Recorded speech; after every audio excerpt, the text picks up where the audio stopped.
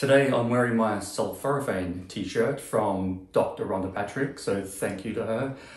And that's because we're talking about estrogen detox, and this is just an important part in one of the three phases of estrogen detoxification. So let's have a look at some slides about estrogen detox and the three different phases, which are 1, 2, and 3. And you would think you might start with phase 1 first, but that's not the case. So let's have a look. This is a quick explanation of estrogen detoxification using the bathtub analogy, which is from Dr. Carrie Jones, the Chief Medical Officer at the Dutch hormone company. So phase 1 is how much estrogen are you putting into the bathtub? This is controlled by phase 1 of liver detoxification. And when you do the Dutch test, you can see that there's 3 different pathways the body can detoxify estrogen down. And this is influenced, of course, by diet and lifestyle, genetics, and there's supplements like DIM that can help to improve this. You need to address phase 2 and phase 3 before you can fix phase 1, though, because if you speed up this phase, but there's a blockage down here, you're just going to be recycling estrogen back into the system.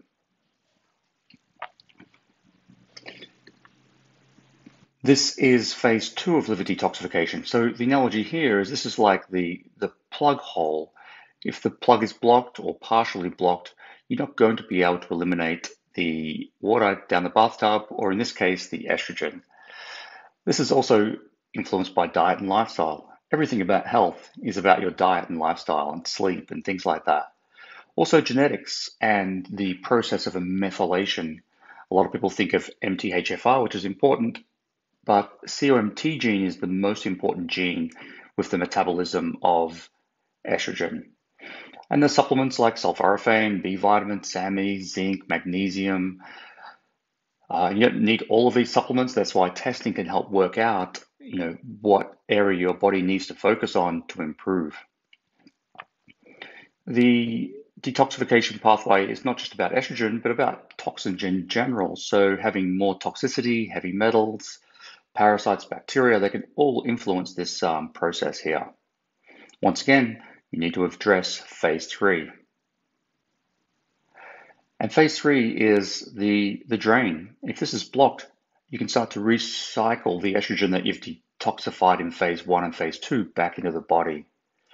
This is also influenced by gut health, in particular, bacteria, candida, parasites, poor quality diet, alcohol. And there's an enzyme called beta-glucuronidase that helps control this. This is tested by a stool test and it's done in the GI map test. So that's one way of knowing, especially if you do the Dutch test and you find that phase 1 and phase 2 are working perfectly, is there an issue of phase 3?